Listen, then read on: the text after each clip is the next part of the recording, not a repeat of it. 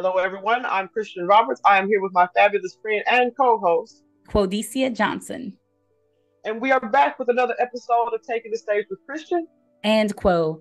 And as we begin all of our episodes, because it's important in how we center truth and connection, it is important in how we move forward together. We will start with a land and people acknowledgement.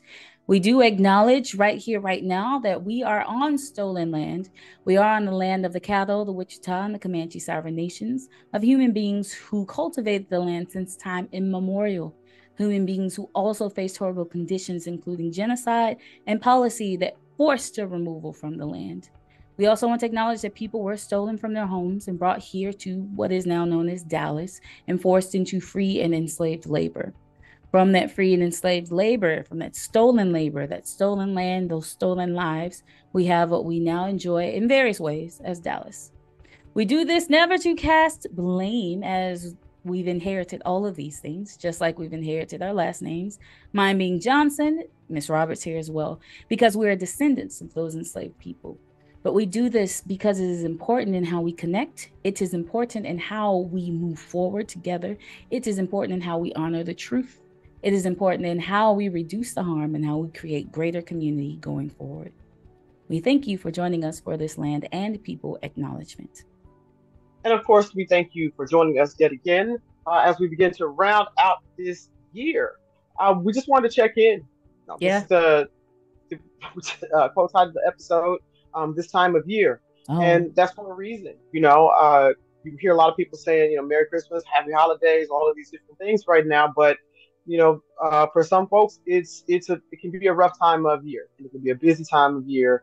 So we just wanted to come on and just chat about that a little bit. We're artists, we're arts administrators. We know this time of year can be particularly lucrative for artists out there. So we definitely hope you are all staying healthy and collecting your coins. All right, folks, so let's dive in. yeah. So this time of year can mean many things, right? It's a favorite time of year to some. It is, like you said, a lucrative time of year to artists. This is a time of year where the winter solstice is in this space, right? So this part of the world is kind of the farthest away from the sun. And what that means is we move closer into a time of sometimes, we start to reflect. Sometimes we start to move with the earth. And what this means for right now to be a space of quiet and dark and reflection. So we wanted to make sure that we check in, that we remind ourselves, that we remind each other, that we remind you that it is okay to feel all the things that you're feeling, whether that's the joy of the season and the holiday, woo woo, whether that is the difficulty of a loved one who's no longer there, whether that is the realization that you've been going all year and you've probably been going hard all year. And now, right, in this effort to stop or in this forced stop because everybody else is taking a break, or in what you want to be a break that may not be showing up as a break, all these different things, that it is okay to feel however way you feel and that you're not alone in how you feel. This time of year represents a lot of things. So it is our hope that this time of year also represents opportunity for reflection and connection in whatever way is most meaningful for you. So that's what I'm thinking about, right? This time of year. I live with my family. We're together all the time. Uh, and this time of year is normally pretty quiet, maybe compared to other spaces. If you know anything about my household, we're always loud and we're always singing. This time of year is a bit more quiet, only as we prepare to kind of bring in the new year. Those are the things that we're focusing on. And I'm passing it to you, Christian. What's going on with you this time of year?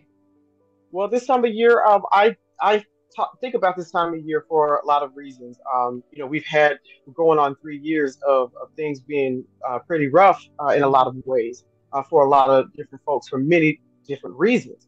And so I know this is the really the first time people have begun to gather back together. I mean, there was some once we got, once the vaccines and stuff came out and the variants started bringing milder symptoms or and everything. But I think that for this to be the first time in a long time where you're Yeah. almost expected to gather and all of that, it's also perfectly normal right now to feel a little apprehensive or excited, all of those things at once, just because for many people it's been a while.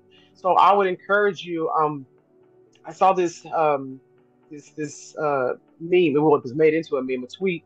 I think from a psychologist or something like that, and she said, a lot of people say, happy holidays around this time of year, and she said for some people the holidays aren't happy. So, you try saying, I hope you have a gentle holiday. And I think about that about if you have the option to take the time off, that you are gentle with yourself, you're gentle with your families, whoever you're around. And like Paul said, quietness and reflection, and getting rest, and trying to get rest. And again, I know us in this field, I know what we do. I know there's always planning and there's always fundraising that has to happen. There's always, productions that have to be put together. And then for the artists, there are scores to be studied, all these different things. But I hope you will also take the time, and I'm saying this to myself first, to actually chill and just be and do the things that bring you joy, do the hobbies that bring you joy, being around the family and the friends that bring you joy in any way that you can. And if you can't do all of those things, that you just find a way to find some sort of peace and comfort as we try to make our way through the end of this year and into the next year. I've noticed on a lot of social media platforms right now, nobody is saying things like 23. What is it? 2023 is going to be my year. We Uh-huh. haven't seen a lot of those those things that somebody was like, "Y'all are scared, aren't you?" And I think a lot of people are, because it has been rough. I mean, we laugh. I'm sorry, I laugh. It's funny, but it also is it's real. It's valid. So I would Uh-huh. say just do those things that bring you some kind of joy and some peace and some comfort. And you bring up a good point. I have not seen them as well, but I didn't notice that I didn't see it. So that's interesting. I did not notice that I did not see, woo, 2023 is my year, all of these Yeah. things. But I have been noticing, even with organizations, especially justice centered organizations, taking a break, Hmm. actively saying this is going to be our final tweet of, this is going to be our final post of, this is going to be our final, right, of 2022. Um, and whatever restoration and, whatever that means, right? Whether it's an active rest, if they're planning and doing things, whether it is more of a passive rest of them just being. I've seen those. And I think it's very important that we also acknowledge moments of rest and that we honor them, right, in the ways that they're necessary. I'm telling myself that too. Hmm. I'm right there with you. Yeah, and in so many ways, because you also brought up this is kind of the first time where there is a sense of routine and being able to gather again. And we were talking before, some people will realize that there are empty spaces, right? Hmm. That they did not realize were there before because we were not in a space to see it. We were not gathered around to be able to see who or what is no longer there. And during this time of year, so many things are going on, right? So much hope, so much kind of sorrow simultaneously, so many things happening, so many expectations. Some people just keep going, right? Business as usual. What does that mean Hmm. to me? Right. Oh yeah. And I think at this time of year, it is important to do what is most meaningful, to give ourselves space and others space, grace. I like that, the gentleness that comes with that. And to to center not just what is most meaningful, but what's most meaningful in this moment, as opposed to I'm trying Yeah. to plan for a future. Yeah, I'm sure you've been doing that. You're gonna be okay. I'm sure you've Hmm. been doing that. I'm sure you do that all the time. Yeah. What is Absolutely. most meaningful right now, and how do we center that, and how do we lean into the courage to actually center it? So those are my thoughts. And I also want to just say, just a huge shout out to folks that can't take off. We have people that are healthcare workers, and obviously this is the time of year where there's a lot of medical things going on. Yep. Unfortunately, we also know that. We know there are a lot of truckers and all these, these folks that have to be on the road. So I just want to say thank you for what you do. We know our military, the Yep. same thing. They can't be home with their families and all that. So we just want to be mindful of those things as well. It is okay to, enjoy yourself and all of those things, but also just be mindful of the way in which you're moving during this time of year. And like I said, I think that whole gentle thing is really, really well. That's a word. That's a real word right there. Um, because that's what I picked up on just in the past 2 weeks. That is something that has stuck with me for the past 2 weeks, and for the very reason that we just talked about, that it's the first time that there is some sort of normality. What even is that anymore? Right.